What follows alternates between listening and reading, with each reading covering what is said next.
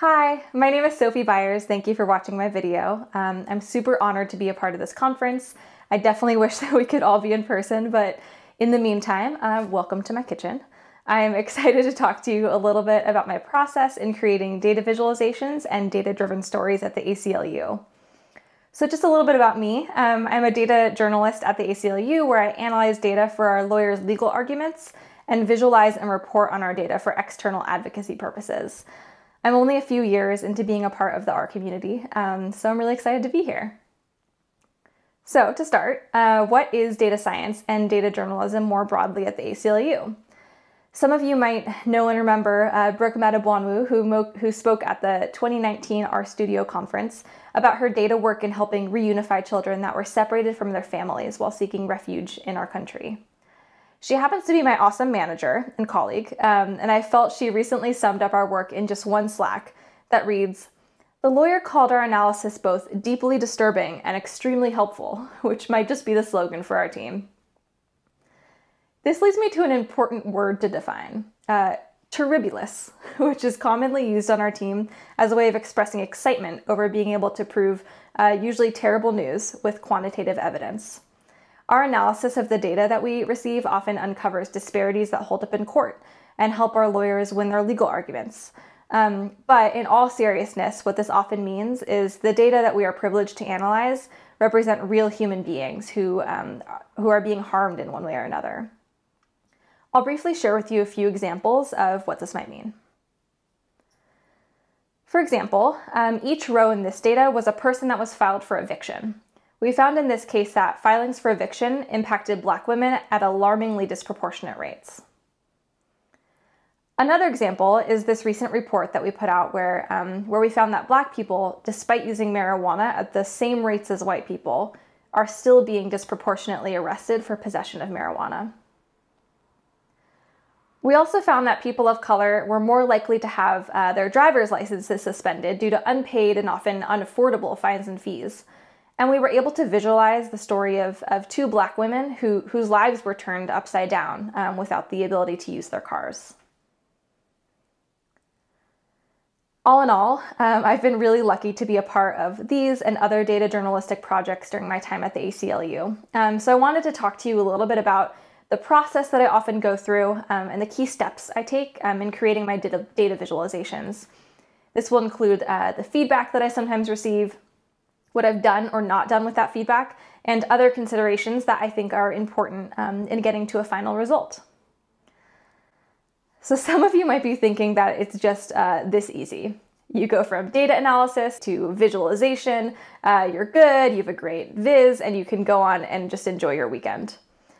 Maybe even I thought that at one point, based on this Slack evidence, when I was analyzing data a few months into the pandemic, and came to the conclusion that actually letting incarcerated people out of jails had no effect on crime levels nearby. Spoiler, this is not the process, but it was the finding. The actual process, in my experience, can be really messy and definitely not linear. But I'll share with you the key elements and considerations to take that I believe have set me up for success for projects like this. First, you'll get some data. A lot of the time, for us here, that means that a lawyer will have some kind of data that they've obtained through the discovery process or through a FOIA request, and a lot of times we'll just use publicly available data. Next, you'll use R to read in and explore that data. During the exploration process, I use the tidyverse quite a bit, but also the janitor package is one of my favorites to make easy tables, and always ggplot2 to find quick trends and actually start visualizing my findings. So this is important. By now, you'll want to start thinking about what are your main points that you found in your exploration that you want to visualize and make clear. Ask yourself, does my visualization support and highlight my main point? You'll also want to carefully consider your audience. Is your audience made of purely academics? Are they advocates? Are they people who know a lot about your topic already, or maybe they know nothing at all? It's always also good to ask for feedback on your visualizations from various people. You'll want to be specific about the main points that you're trying to visualize before receiving feedback about whether those main points are coming through clearly or not to those people. And then you might find that once you receive feedback, you'll start iterating on your data viz, which means you'll likely need to go kind of back and forth and check a lot of these boxes again. The process could end up looking a lot like this. Now, to show you how I've gone about using this process in practice, I'll go through these steps once more with a real-life example. For the purposes of the example that I'll use, I'll need to start with a little bit of background on this recent project that our team worked on. Sometime into the very beginning of the COVID-19 pandemic, it became really clear that people in jails and people that were incarcerated in America, which, by the way, has the highest incarceration rate in the world in particular, would be at risk. Incarcerated people are subject to extreme overcrowding, and jails often lack the resources and facilities that allow for hand washing and other hygienic practices that are necessary to slow the spread of COVID-19. So it was really clear that in order to save lives, action had to be taken, and it had to be taken quickly. Our team partnered with academic researchers to build a model that accounted for the dynamics of the jail system and estimated the additional illnesses and loss of life that we'd expect if none of these preventative measures were taken.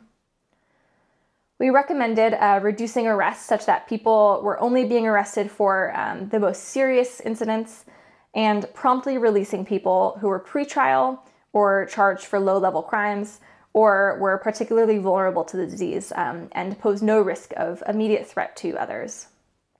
All in all, the team estimated that taking these precautions could save 100,000 human lives, both inside the jails and in their surrounding communities. Many communities did begin prioritizing the lives of incarcerated people and the people who worked within jails. Some localities reduced low-level arrests or set bond at zero or released a subset of incarcerated people. But there was some backlash. Some people were worried that taking these actions would result in a huge spike in crime in the surrounding communities. Despite research showing that in New York City, for instance, people released from jails due to COVID were rearrested at lower rates than even expected. To quell these concerns further, our team analyzed trends in reported crimes during the initial 3 months of the pandemic in 29 of the largest U.S. cities where data was available, and released this report with our findings. For the purposes of this project, our goal was to find whether there was any relationship between the change in county jail populations and the reported crime rate in the closest metropolitan area. So, back to the process, starting with the data step. We needed 2 categories of data, one for county jail populations and one that showed the number of crimes reported in the nearest city. These were ultimately the 29 locations for which I could find quality reported crime data for the time periods necessary that were either aggregated daily, weekly, or monthly for all of 2019 through May 2020, that we could also find jail population information for, so we needed both. We collected this data a bit in piecemeal, mainly through Googling for specific county sheriff's offices or finding public open data sets. We ended up downloading countless CSVs and Excel files and even PDFs kind of continuously whenever we noticed a new bit of data had dropped. Hence the circular arrow around the data step. We also used the Vera Institute's data that tracked the number of people in each county jail over time, and we ended up using the specific dates of February 29th and April 30th to calculate the percent change in jail population. Because most jails took action early on in the pandemic, we looked at the crime rates during the time period of March through May 2019 and compared those to the same time period in 2020. And then to sort of standardize the way that we analyzed crime, and also because many of these cities' crime data sets only included these types of crimes, we focused on Part 1 crimes, which are defined by the Uniform Crime Reporting Program, and they encompass the most frequently reported violent and property crimes. You'll see that data exploration here was super messy for me. This is an example of what I saw using this function for my very favorite janitor package on the crime description column in just one city. During my exploration, I created this plot in R, which showed the relationship between the magnitude of the change in jail population and the magnitude of the change in crime during that same time frame. Now, it could be really tempting to draw a regression line and to try and focus on some type of significant correlation that just isn't there. I received feedback from my colleagues that this graph focused a little bit too much on sort of the outliers, which were one location that increased their jail population and one location where there was more reported crime than in the previous year. It was then I realized that one of the most important main points that I could make was actually the lack of relationship between X and Y. So after lots of data cleaning and trying out more charts and receiving more feedback, these were the three main points that I wanted to make clear in my report and visualize to my audience. That one, crime was not on the rise compared to the same time period the year prior. Crime rates were instead right within normal range or even lower. Second, most of the locales that we found data for did decrease their jail populations during this time period. And like I said before, just one location actually increased its population.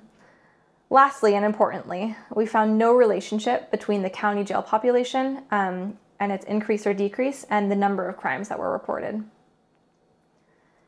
So once I decided on these main points, it was time to come up with a few mock-ups of graphs that I thought would clearly express these.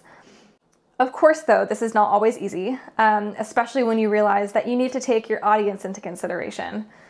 So unfortunately, this is an example of a time where I thought I nailed it, I had come to the perfect solution, but I hadn't yet considered our audience.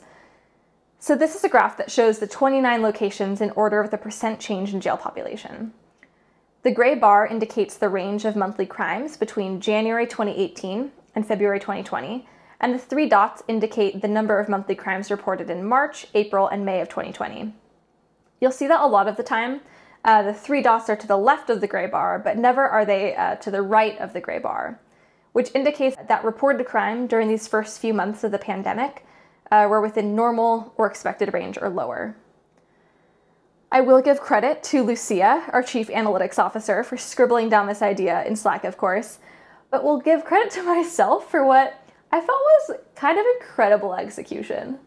The team of data scientists, of course, loved it. I thought I was basically done. But let's remember, your audience is key.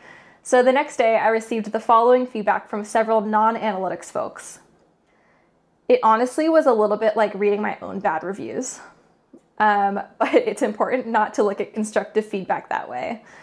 These colleagues were speaking up about some major issues with this graph. You might agree, I agree now, they were right.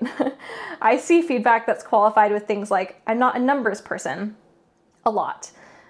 People sometimes blame themselves for not knowing how to interpret a data viz, but it's actually really our job to make sure that the viz works for them and works for our audience.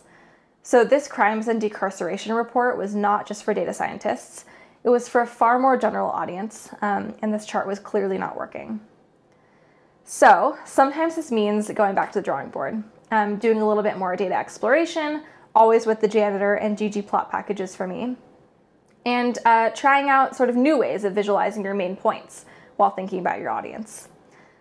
These charts were #innovative, but they simply weren't working. Some of the most valuable feedback conversations I had were not over Slack, so I have no hard evidence. But in the times that you're asking for feedback from someone, it's really important to ask the why behind something isn't working for them. Sometimes the why might be sort of surprising, or maybe it'll make you actually realize that what you need to do is add better annotating rather than just like scrapping the whole thing and starting over. And in the spirit of reiterating that this process was one messy adventure, before showing you the final visualizations we ended up with, at the end of the day, I really feel like this quote just kind of drives it all home. So these were the final graphics that we published on our site. Both were created in R and touched up in Illustrator. Both, I feel, do a good job of expressing our three main points and are not just interpretable for quote numbers people. I know these are probably a little bit hard to see, so I'll share a link to my report in my presentation, as well as where you can find the R code for the analysis in Viz.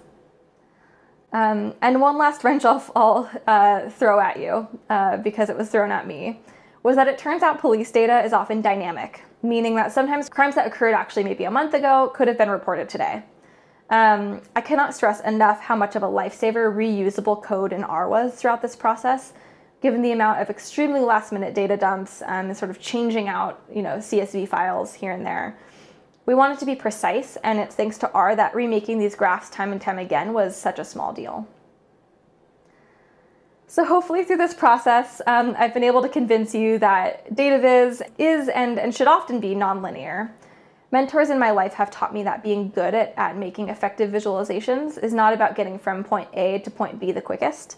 It's actually about carefully considering each of these points that makes you an effective communicator to your audience.